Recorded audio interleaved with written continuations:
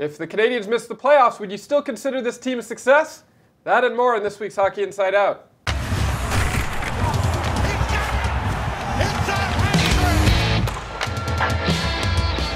Welcome to this week's show. My name is Adam Susser. Here with me today is Stu Cowan from the Montreal Gazette, CBC Daybreak's Jessica Resnick, and Chris Knuckles-Nyland. Let's start the show. If the playoffs don't come to Montreal this year, fans will still look back on this season fondly as the team is already in playoff mode.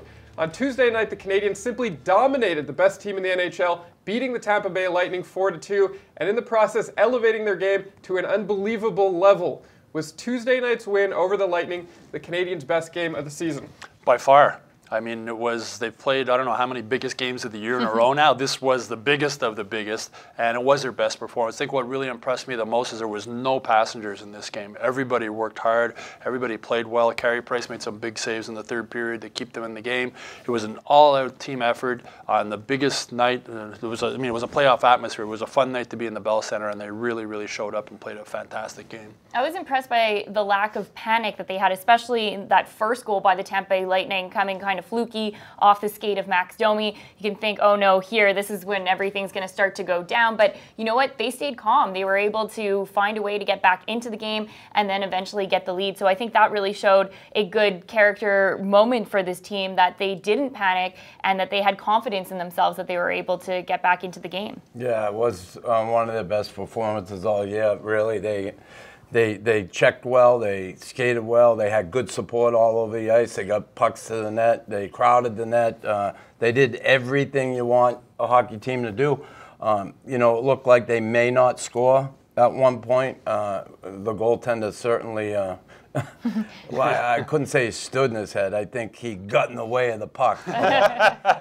He was certainly a surprise, that game could have been a whole lot worse as far as goals against for the Lightning. But, yeah, the Habs were persistent and played a hell of a game. Well, you said Eddie Pasquale, the goalie, 28 years old, only his second game in the NHL, and he was fighting the puck early, but then, he stopped Gallagher on a breakaway, he stopped Byron on a breakaway. One hit him in the head. One hit him in the head, that's right. Mete shot hit him in the head. I don't think he knew it hit him in the head. I don't think he did either. I don't think he didn't feel it.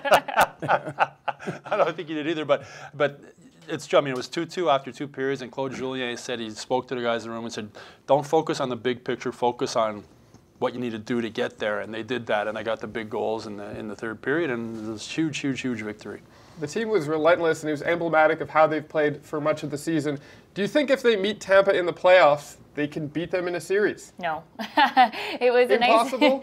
I don't think so. I think Tampa is just too good of a team this year that the Montreal Canadiens, because they had a good game against them on Tuesday night, I don't think that they would be able to beat them in a series at all. That Tampa is ready for this postseason. They want to win the Stanley Cup, and they're one of the favorites, if not the favorite. They're the top team in the league for a reason. No, anything's possible, but no, I can't see them beating Tampa in a 7-game series. I mean, the Canadiens played a perfect game in this game, and they didn't take any penalties that resulted in a power play. So you got the number 1 power play in the league, 28%. They never got on the ice, so that was a key. So to try and do that 4 times to win 4 games against them in a 7-game series, I think is asking too much. But if the Canadiens even get there to play them, I think the experience the young players had the other night playing against Tampa will go a long way in the future. It was a playoff atmosphere. It was as close to a playoff game as you're ever going to get at the Bell Center without it actually being a playoff game, and the young players stood up and performed well, so it was a great experience for them, and I think if they get into the playoffs, it'll be an even bigger experience for them moving forward.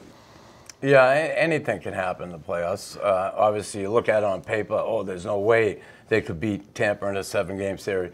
But you just never know. You get a hot goaltender, guy, Carey Price, capable of doing that. Yeah, he is. But you just never know. A playoff series can change quick. You get up, all of a sudden you come in and you're down 2 games, and you go, ooh, what happened? Then the pressure's on. Start gripping the stick a little tighter. Listen, is it possible? Yeah. Do I think they'll do it? No. Because I don't think they're going to get in the playoffs anyway. Well, you say the first game, if they do make it, the first game in Tampa, if they steal the first game in Tampa, everything, the pressure's all on Tampa, it all changes. But again, 7-game series is usually the best team prevails, and the Tampa Bay Lightning are a much, much, much better team. On Monday, General Manager Marc Bergevin signed 2017 first-round draft pick Ryan Poehling to a 3-year entry-level contract. Do you see Poehling playing with the Canadiens next year? I think he will. I think that's one of the reasons they brought him up here instead of sending him to Laval. Even if he doesn't play this season with the Canadiens, he's getting the experience of being around the team, seeing what's going on, getting a feel for the team, getting to know the guys. And I don't think they would have done that if they weren't planning on him making the team next season. But, as Marc Bergevin says, the players make those decisions for him. He had a good camp last year at the evaluation camp, or the early camp. He looked really good. He's a big kid. He's a strong kid. He looks ready to be a pro hockey player. He's mature from his years in university, so I would expect them to be there next season. What I would like them to do with Poehling is similar to what they did with Jesperi Kotkaniemi, not sort of have a set program for him or a set plan for him, to sort of let him decide what's going to happen. He doesn't have any NHL experience because he was playing the U.S. college route, so he couldn't play in any preseason games or anything like that. So everything is going to be brand new to him, much like Jesperi Kotkaniemi. So why not say this opportunity is open for you, and if you're able to show that you are able to play at this level, then it's for you. But if not, there's no pressure for you necessarily to make the team this year. Yeah, that's Bergevin's MO, right? He said the guy will dictate whether he's here or not. So if he comes in, has a good camp, shows the coaching staff and management what he can do in training camp, then he'll earn a spot on this team. I think, again, he is more mature. He's had a couple years in college. He's not an 18-year-old kid. Physically, he's mature. He got the strength and the size, 6'2", almost 200 pounds. I mean, that's one of the pieces the Canadiens were missing. Now, where will he be in the lineup? I've always said when Deneau is the third-line center here, this team will be in good shape. Is this the beginning of what we're going to see in the future? And I think it looks bright for the Canadiens, especially up the middle. It's everybody bitching and moaning for years about no center iceman. Now it looks like they finally have some legitimate center icemen that are going to be here for a while. And Bergeron, not only has he said the players will make the decision, he's shown that he will do that with Mete surprising everybody making the team, Kotkaniemi surprising everybody making the team. Started with Galchenyuk. Yeah, so if Poehling shows that he can play, and I think he will, he'll be with the team next season.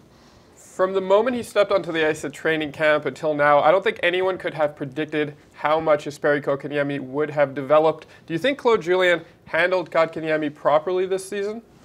I do. I think he did a good job with him. He protected him at times during the season when he had to. Listen, they saw, I think they knew this, that down the stretch it was going to be difficult for this kid. He's an 18-year-old bone rack, and, he's got a lot of talent. And it's his first kick at the cat here in the NHL. He hasn't played such a long season like this against men. And listen, he played against adults in Finland, but it's a bit different over here with the size of the players, the speed of the game, and the smaller rink. So he's made great adjustments, and I think Julien was really good at handling this kid all year. And, especially because every time he wanted to do something with him, everybody's critiquing him. Oh, what's he doing with him now? It's like going on the wing. I don't think it's a good thing long term, short term. Listen, I was against this, but when and Campbell got me to take a look at this. When you look at the options, and that's Delorier, Hudon, Pekka, and who's the other one? I don't know. But Weiss. Yeah, there you go, Weiss. When you look at the options, well, yeah, then put him on the wing, because I'd rather see him on the wing than those guys in the lineup. Well, I've written a few times this season that Kotkaniemi's Montreal's adopted son. Right? He's their adopted hockey son, and everybody loves him like he's their son, and so they get upset when he doesn't get ice time or whatever Julien does. Everybody freaks out like a hockey parent would freak out if their kid's not getting the ice time. I think one of the problems with Canadiens fans, they keep comparing this situation to Alex Galchenyuk. Kotkaniemi and Alex Galchenyuk could not be more different in so many ways as far as maturity on the ice, maturity off the ice, hockey smarts, just his sort of Kotkaniemi doesn't let things bother him. He's without the puck. Without the puck, his play without the puck. It's night and day. So I think Julien moving him to the wing allowed him to use him more, which we saw in the game against Tampa, because Nate Thompson's out there, so he can put him out for defensive zone draws, which he wouldn't do if Kotkaniemi's playing center. So yeah, I think Claude Julien has handled him well. The kid's so confident, you're not going to break his confidence. He came in the ice after practice the other day, and Pat Hickey said to him, "So you're a winger now, eh?" And he looked and said, "Yeah, and an effing good one." So he's got that inner confidence that No, don't compare him to Alex Galchenyuk. There's no comparison between the two whatsoever. This kid's a smart kid. He's a confident kid, and Claude Julien, and he has looked tired. I mean, if you what are you saying? Galchenyuk's dumb and not confident? Maybe not so agree. funny. I agree, Stu. No.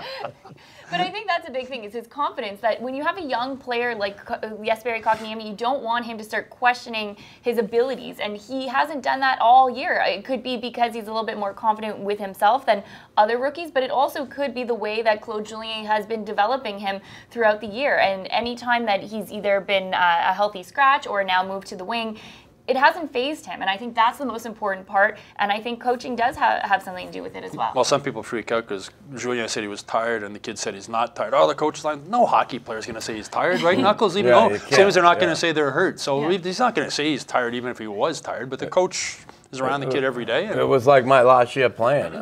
You know, I knew I was done, but I wasn't going around saying, "Hey guys, I'm done." But they knew it too. On Tuesday night he got checked big by I don't know who, and then he got up and the smile on his face. I don't think anyone enjoyed that check more than Jesperi Kotkaniemi. We should all wish to be so happy in life.